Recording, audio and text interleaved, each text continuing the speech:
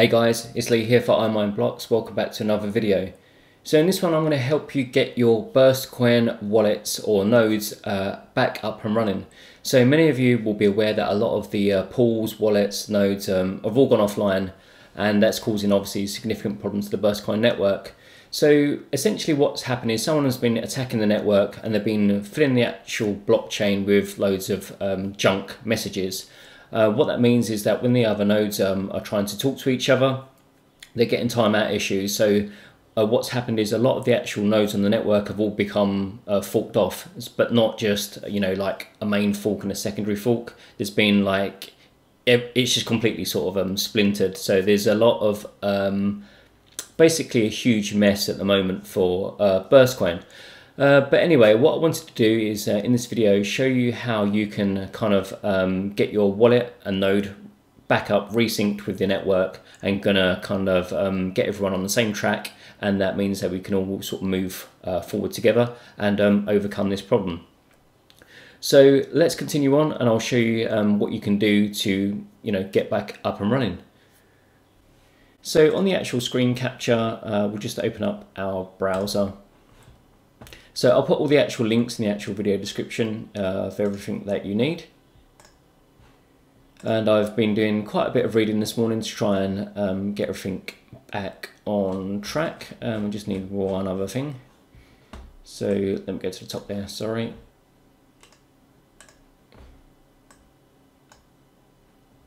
So I'm actually on the Burst Nation website, basically because these guys have actually got a bit of a focus, excuse the pun of the actual character there, but these guys have got an actual focus and an actual objective. So working together with these guys, we can actually get our Burstcoin nodes up and running. So what you need to do is you're going to need, presuming that you already run a Burstcoin wallet or node on your actual machine, you can use these instructions to get resynced.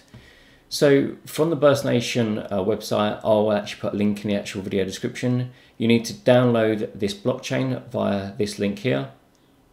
So download that, and there's also a peer list I'll come back to in just a second. So download the actual blockchain. Then if you go to your Burstcoin folder,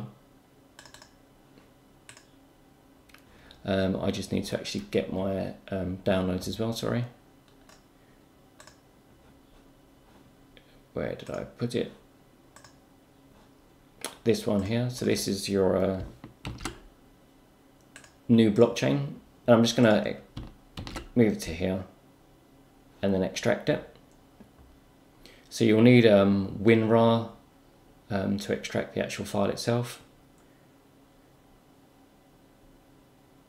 Just wait for that to complete. Okay, while that's actually copying across, I'll show you the actual next step. So from your actual Burstcoin folder, if you go into the conf folder, and then you've got this nxt-default, and you might have the extension.properties or you may not, but you just want to open and edit with Notepad.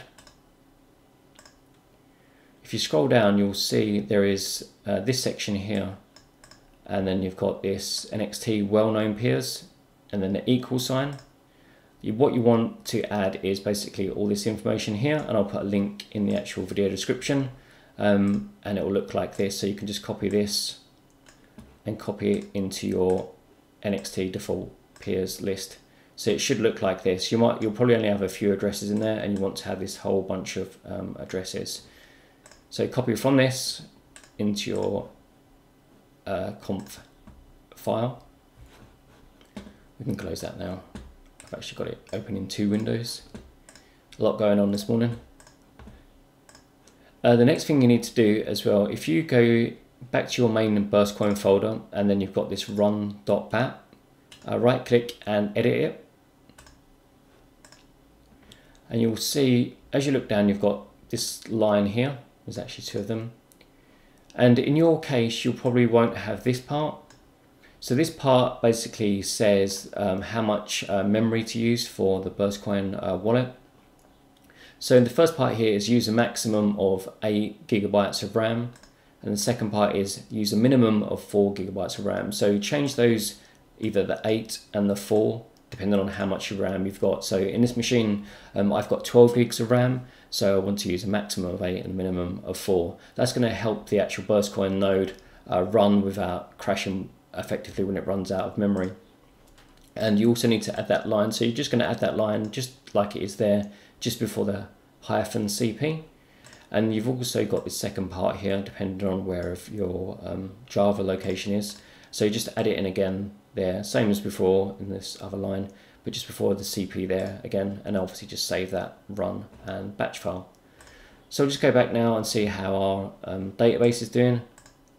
So we've copied it over, we need to extract it first.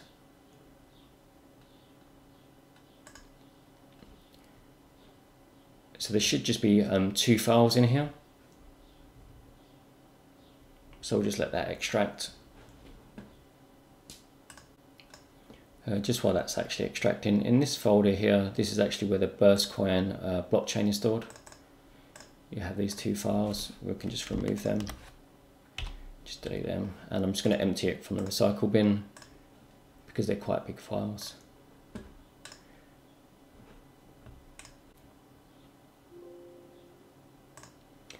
Okay, so our database files have been extracted, and I believe we put them in this folder.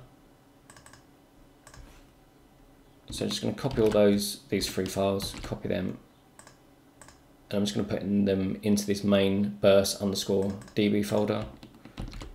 So a bit of copy and pasting again. I could have just extracted them into that folder. If you want to do that, it will save you a little bit of time.